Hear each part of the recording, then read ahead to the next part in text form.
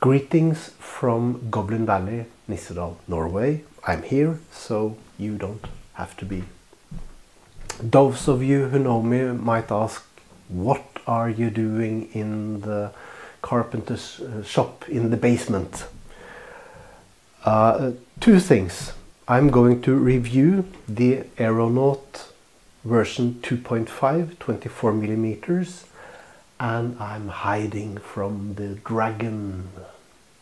Yes, it's time for Christmas cleaning, and I've done all my chores and the whole list like tornado in order to make this review for you today. But she didn't like it very much. So she thinks I'm cleaning my workshop.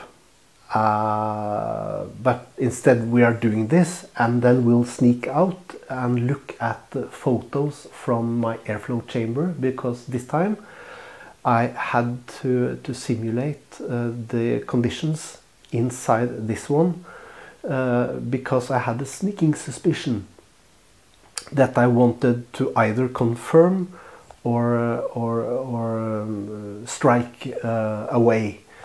So we will be looking a bit closer on this one as long as I dare, and then we'll look at some pictures.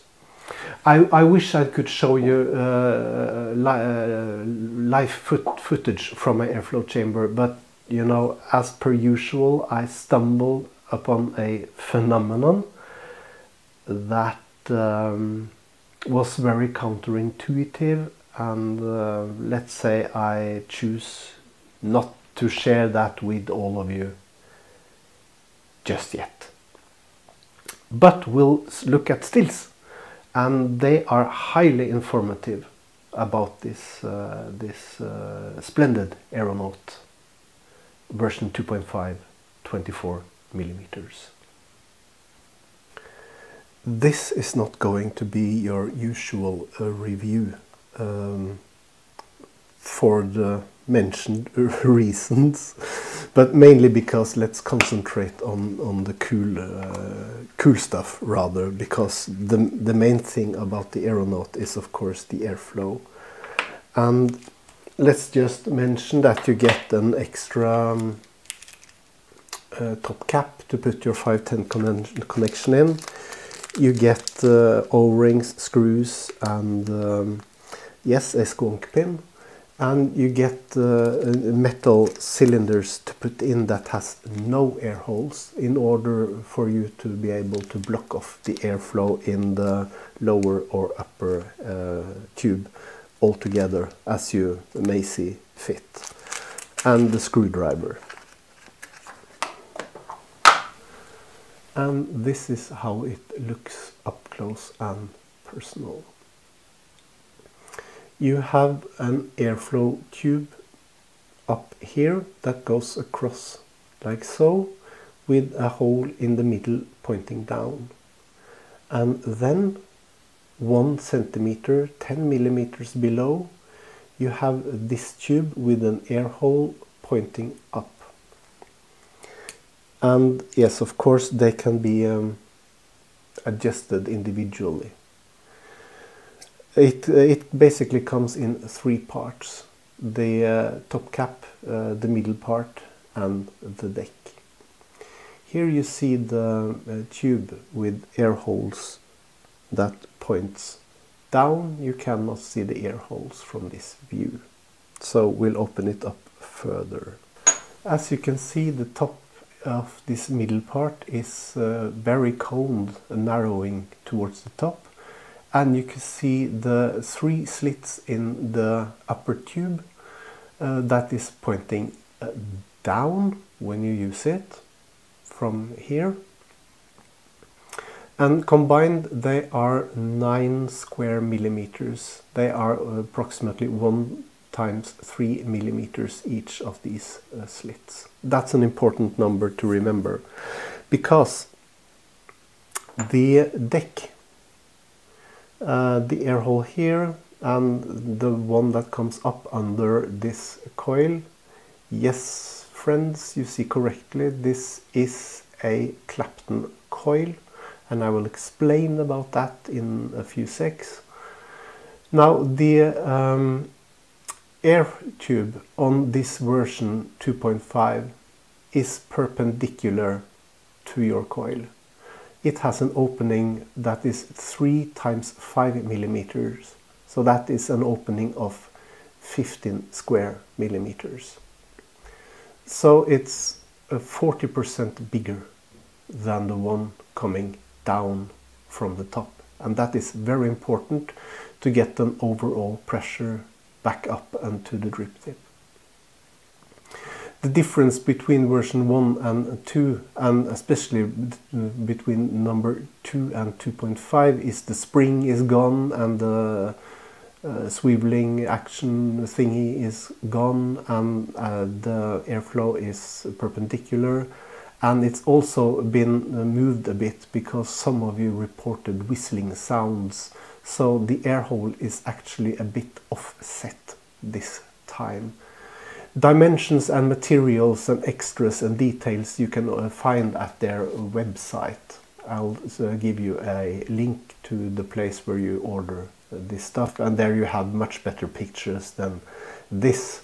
So let's just head on to the fun stuff and watch some pictures together, if I manage to sneak my way undiscovered by the dragon.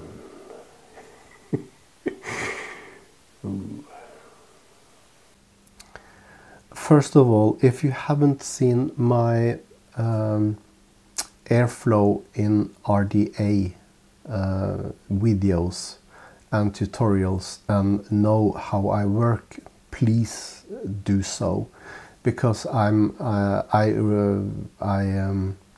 work normally to scale, 10:1 scale in my airflow chamber, and I simulate the conditions. I basically build an artificial RDA in a scale 10:1 and watch how the air behaves.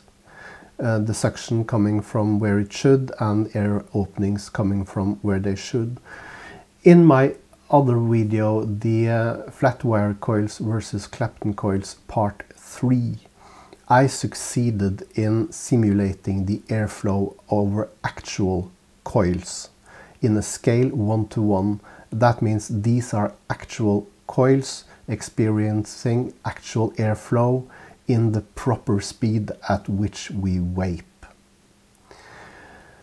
That has to do with a lot of other videos I made, but you just have to accept the facts here.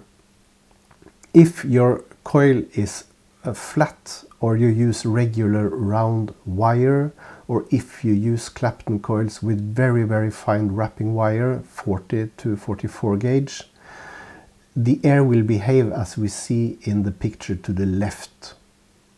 The air will flow around your coil, it will gather behind the coil, and it will continue on its merry way until it meets some kind of blockage. It doesn't matter where you suck from, if it's from the side or top or wherever you suck from, this is how the air will behave around a flat wire coil when you create a low pressure situation in the chamber. On coarse Clapton wires to the right, and the twisted wires and creative Clapton wires, tigered Claptons, staggered Claptons, stapled Claptons, or whatever you have, or coarse Claptons, or if you have use ribbon wire twisted in, or you know, all that stuff, then the air will behave almost like they're hitting a wall. And you can see at the picture on the right that the air is spreading out to the side, not gathering. These two things is very important to keep in mind when we will look at the two stills from the simulation of the Aeronaut version 2.5.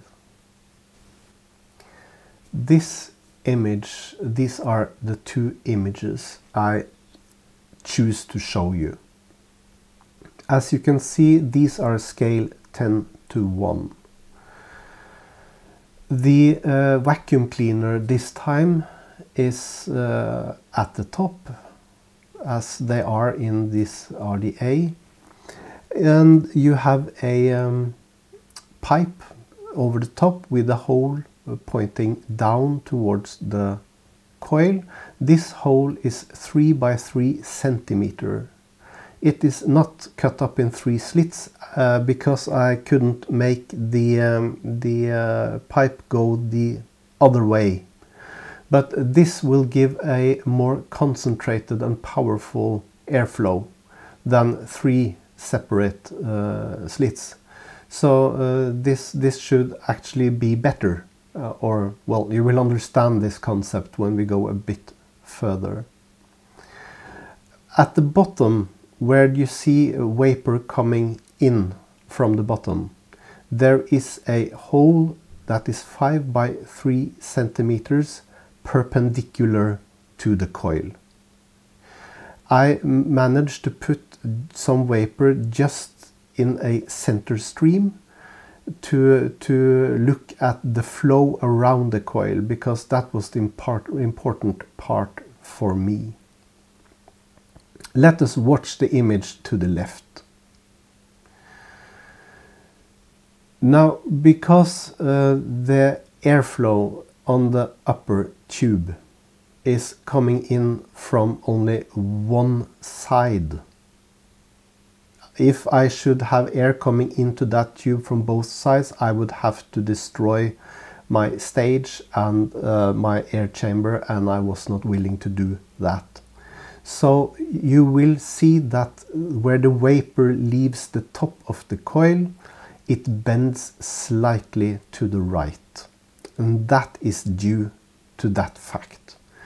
Now, there is not more air coming through that top hole if you have opening on both sides or only one side. The restriction is the opening of the hole above the coil.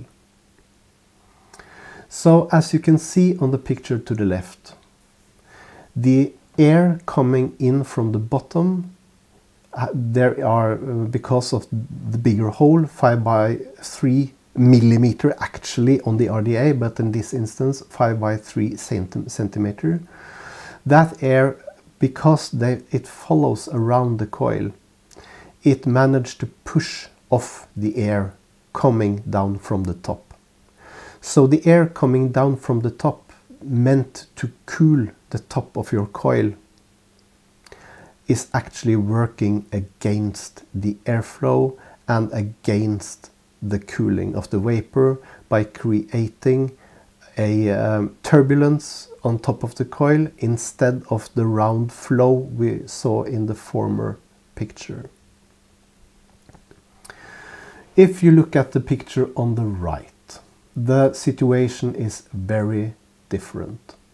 I managed to make a simulated Clapton coil in the 10:1 scale and made the air behave in the controlled experiment I've done earlier. I knew this would behave exactly like in the 1:1 scale.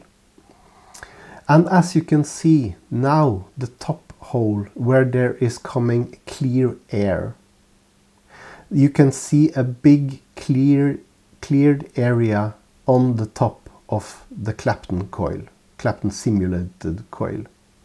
And you see from the vapor from the bottom is spread almost straight out to the sides, at least on the right side, because as I told you, the flow from the top hole is slightly asymmetrical.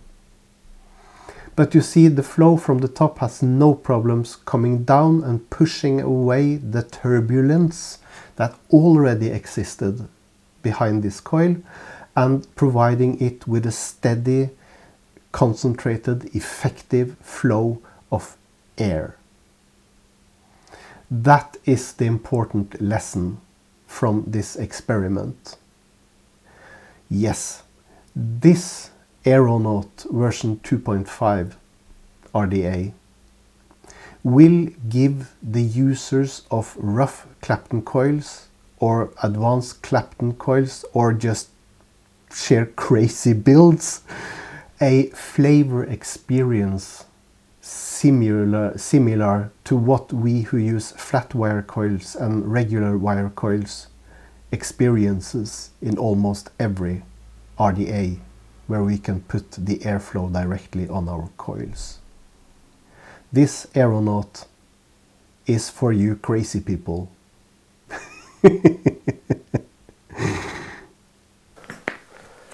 Yeah, I know this is not the best review of a fantastic RDA, but I think we should all do what we are good at. It serves no purpose that I try to talk about metal and dimensions and stuff like that, because other people get stuff all the time and reviews hundreds of RDAs and are much more better equipped and has the reviewing of stuff much better in than I have. But what I can contribute is of course the airflow and airflow patterns and stuff like that.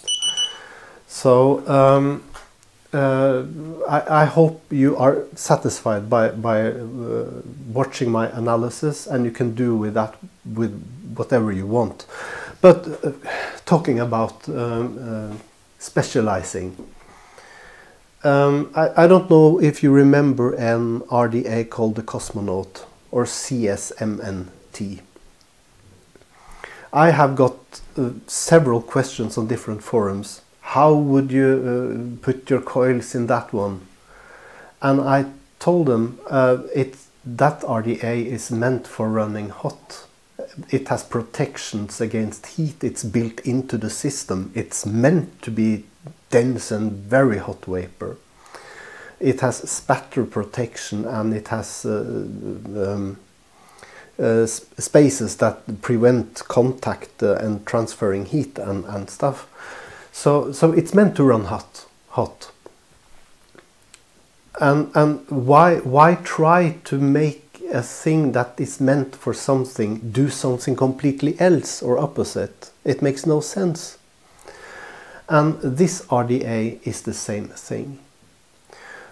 For a flat wire coil user, you would block off the top airflow that points down, and you basically end up with half a Kennedy. It makes no sense. But for all of you who I've called crazy people, who uses Clapton coils, which are most of the advanced vapors use Clapton coils. I think you shouldn't, but you do. This RDA gives you the cold but dense, flavor-rich experience you get with flat wire coils all the time.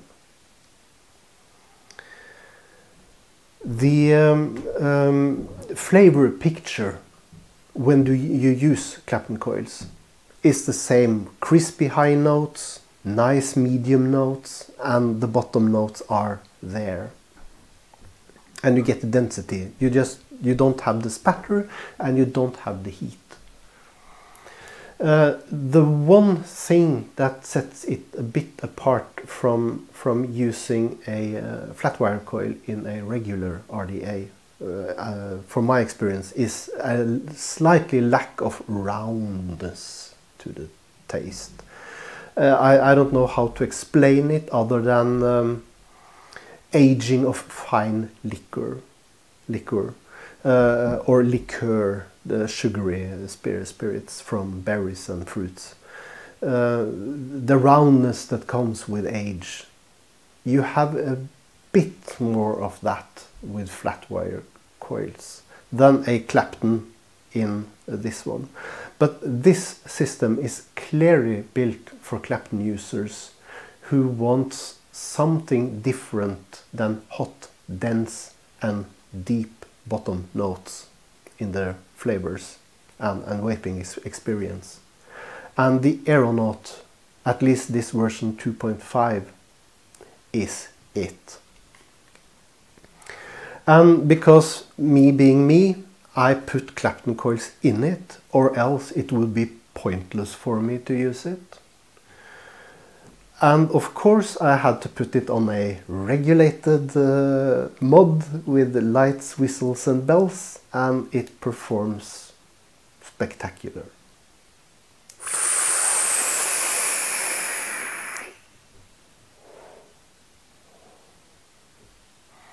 That was a hit on 150 watts.